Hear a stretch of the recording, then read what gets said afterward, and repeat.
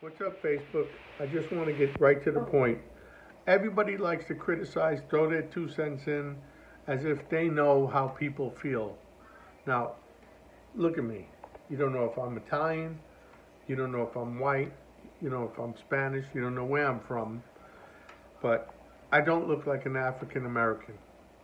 So let me just tell you, you can't speak upon other people, whether it's creed, race, or color, unless you live in their shoes and you've been in their shoes. And I've never been in their shoes.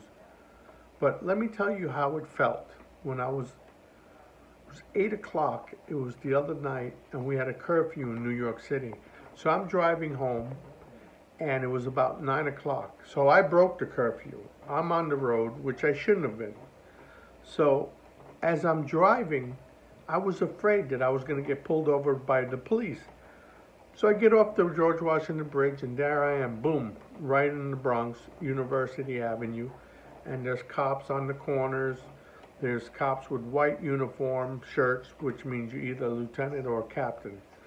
So you know what I did? I turned the inside light on.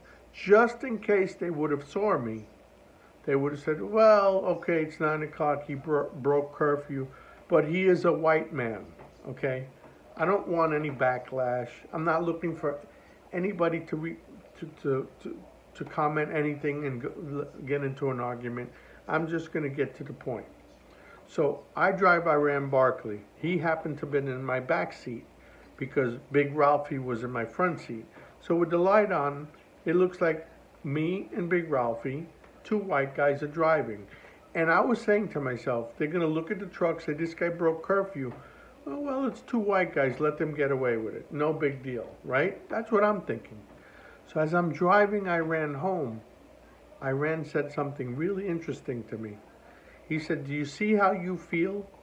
You're afraid of being stopped at the red light where the cops are, or you're being afraid of being stopped and pulled over because you broke curfew from the police, or you have the light on so that when they look into your truck, they see two white guys in the front. Well, guess what? That's what we feel like every day of our lives.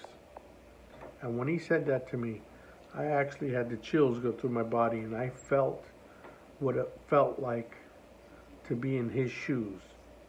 For that second, I realized, hey, I'm afraid. It's an hour late. I should have been home at 8 o'clock. I'm late. I'm on the road. I might get pulled over. And I'm only going through this that one time in my lifetime.